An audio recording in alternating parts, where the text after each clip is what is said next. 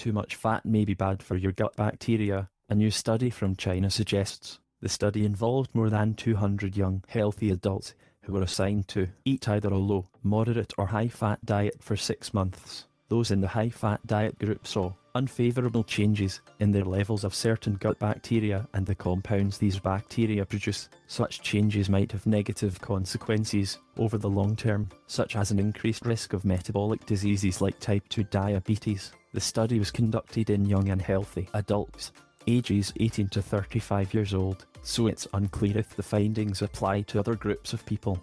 Gut bacteria and fat.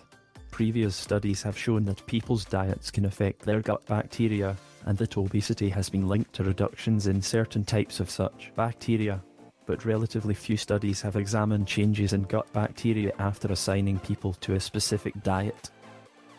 In the new study, participants were randomly assigned to one of 3 diet groups: the low-fat group, which got 20% of their daily calories from fat and 66% from carbohydrates; the moderate fat group, which got 30% of daily calories from fat and 56% from carbs; and the high fat group, which got 40% of daily calories from fat and 46% from carbs. The total number of calories and amount of protein and fiber in participants' diet was the same for all groups. The participants also gave blood and stool samples at the start and end of the study. At the end of the 6-month study, participants in the low-fat diet group saw increases in levels of so-called good bacteria called Blauschier and Faecalibacterium compared with their levels at the study start. Those in the high-fat diet group had decreased levels of these bacteria. Blauschier and Faecalibacterium bacteria help produce a fatty acid called butyrate, which is a key source of energy for bowel cells and has anti-inflammatory properties, the researchers said.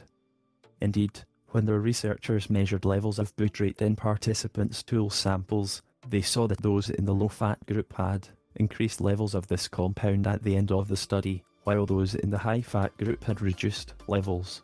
What's more, over the course of the study, people in the high-fat diet group experienced increases in levels of bacteria called bacteroids and allotypes, which have been linked with type 2 diabetes. People in the high-fat diet group also had increases in levels of so-called long-chain fatty acids, which are thought to stimulate inflammation in the body. Researchers found increased levels of certain markers of inflammation in the blood of participants in the high-fat group.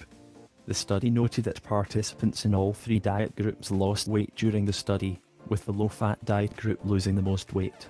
It's unclear if the weight loss could be related to some of the changes seen in participants' gut bacteria and metabolic markers, so future research is needed to clarify this, the authors said.